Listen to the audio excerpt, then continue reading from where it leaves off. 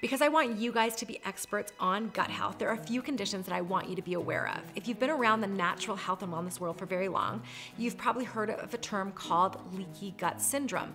People often think of the small intestine as a seamless hose, but in reality, it's these cells. They kind of create the wall, and those things are called tight junctions. Well, these create a barrier between your body and the outside world, and when that is separated, that's what we call leaky gut. So through those separation of those tight junctions, food particles or bacteria can kind of leak through and get into your bloodstream. Well, this creates a problem.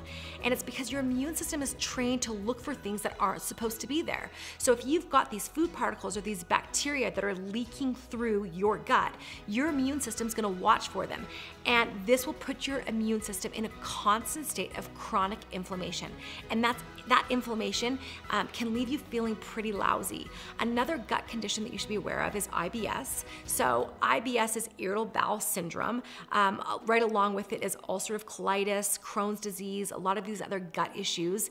And the truth is, most of these are caused by something called SIBO. So SIBO stands for small intestinal bowel overgrowth.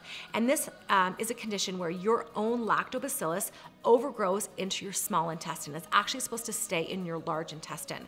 And this overgrowth can really create quite a few, shall I say, unpleasantries, gas, bloating, cramping, tremendous abdominal pain.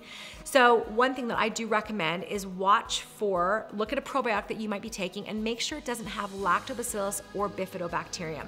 Those are two strains that are very, very common. In fact, I would say they're in most probiotics that I look at, they'll have those two.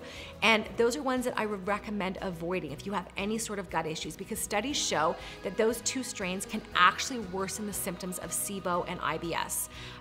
So while we aren't completely aware of what exactly causes these type of gut issues, we do know that there's certain things that can help. Managing everyday things like your stress, limiting alcohol, getting enough sleep. In the next video, I'll talk about specific things that you can do to heal the gut, but those are at least gut conditions that you should be aware of.